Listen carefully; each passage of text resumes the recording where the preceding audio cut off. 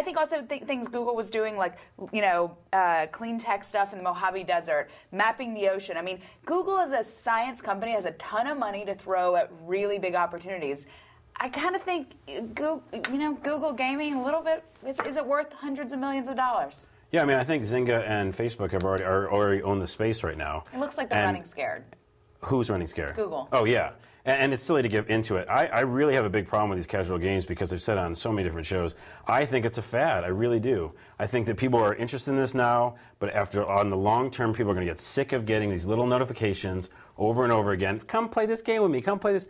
But you don't think it evolves? I mean, because that's what a lot of people said about the early Facebook applications, and they evolved into social games. What if they evolve into something more substantial? Then they have to be on a different system than my computer. They have to be on a console. They have to be, you know what I mean? Like, I can only do so much on my laptop, and I don't think that that's where, I mean, PC gaming's dead. Do you play any games at all? Yeah, I play console games. I play games on my 360. What's your favorite game? Weird. Weird?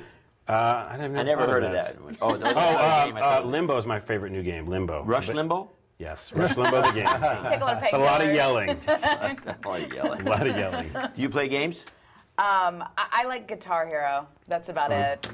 Sorry. That's not even a game. I'm a Don't girl. like games at all. So this audience. So in other words, we have a group here that doesn't play games and doesn't really understand. Wait, no, this guy plays. Are you talking about me?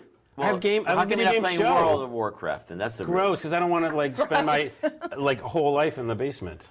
No offense, World of Warcraft. No, I mean that's a all-encompassing MMO. I'm not going to play that, but I can talk on the subject.